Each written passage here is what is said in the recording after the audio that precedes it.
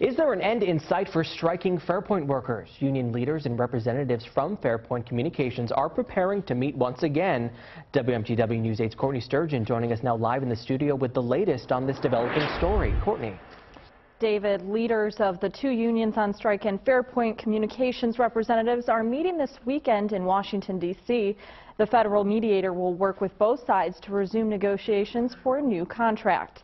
The federal mediation process begins Sunday. Leaders of IBE, WMTW and Fairpoint Communications representatives will resume negotiations. Nearly 2,000 Fairpoint workers in Maine, New Hampshire and Vermont went on strike in October after months of failed contract negotiations. Some picketing outside of Fairpoint in Portland say they expect this meeting will be different from negotiations in the past. In the past, Fairpoint still had high hopes that we would fall, and then the public wasn't so public about being on our side, and now you can just see, I think 99 out of every person, every 100 people is on our side, and that's probably starting to make Fairpoint and the hedge funds start thinking.